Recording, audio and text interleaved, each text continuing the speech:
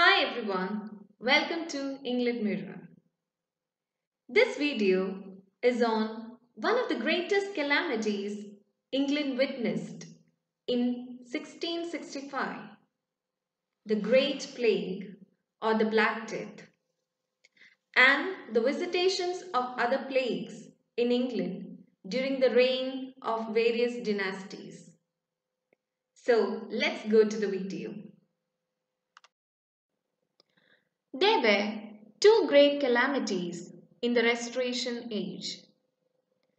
One was the Plague of London and the other was the Fire of London. These calamities changed the lives and the landscapes of the English people considerably. The Great Plague of 1665 was not the first instance of the disease in London. In fact, it was the last of a series of outbreaks. The plague or the Black Death had happened in England suddenly in 1348. Its germs were carried by fleas on black rats that came into the country on ships from abroad. The first time it attacked the people, it was very severe as the people had no immunity against it. It is estimated that about a third to half of the contemporaries of Chaucer perished due to that epidemic.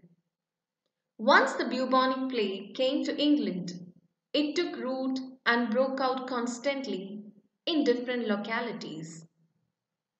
It was particularly rampant in towns and ports.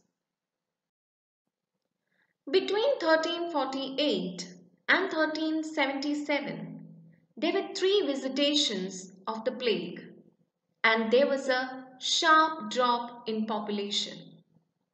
It wiped out the monks in some monasteries, and sometimes whole villages were deserted.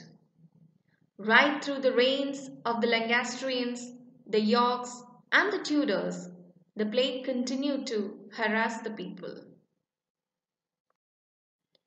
During the reign of the Stuarts, it became rare, but the outbursts, when they did occur, were violent. There was one outbreak in the middle of the celebrations of James I's accession. Another occurred when Charles I became king. There was a mild one in 1636.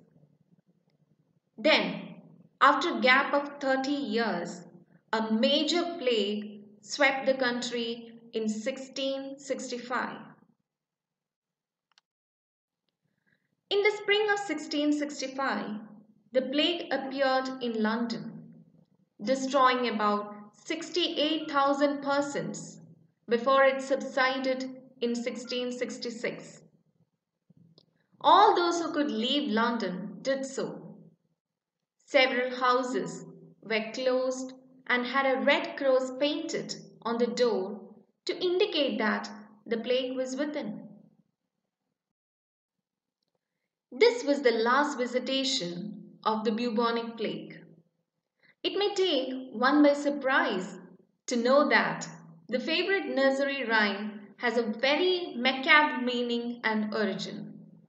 It originated sometime during 1665 when the Great Plague was at its worst.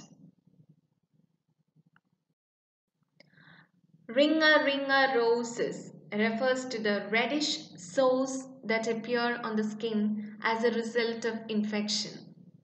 A pocket full of poisons refers to the medicines that a victim had to take.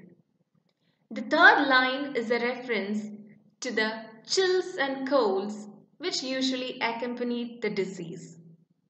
The death of the victim is indicated through the final line, "We all fall down." Ringa ringa roses, a pocket full of poisons, a tissue, we all fall down.